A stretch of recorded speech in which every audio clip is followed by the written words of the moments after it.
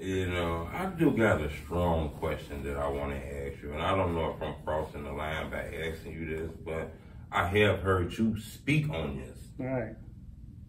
The Tooka thing, you know, it seemed like the internet got real crazy and put you in allegations with Tooka. How did you feel about that? Because you spoke on that. Right. I didn't know where it came from because I was locked up. I actually was incarcerated when Tooka got killed, seriously.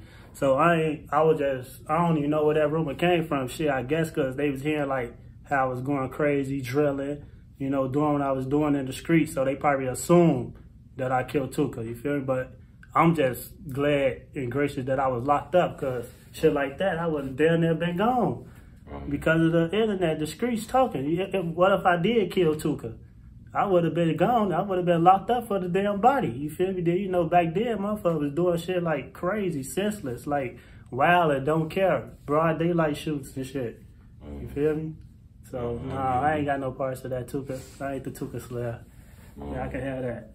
Did you catch, you know, on some honest shit though, did you catch any backlash behind the scenes? Anybody ever approach you over that kind of shit? Like, nah, I'm actually, nah, ain't nobody really never approached me because I guess like they side know who really killed Tooka, or they probably assume TYMB do have parties, but they know like really I ain't do it. Plus, yeah, they really know I ain't do it. You know, TYMB, you know, it's a lot of information about you guys on the internet. Y'all was here early in the drill code. Facts. You know? I want to ask you this question, you know. You knew Von, didn't you? Yeah.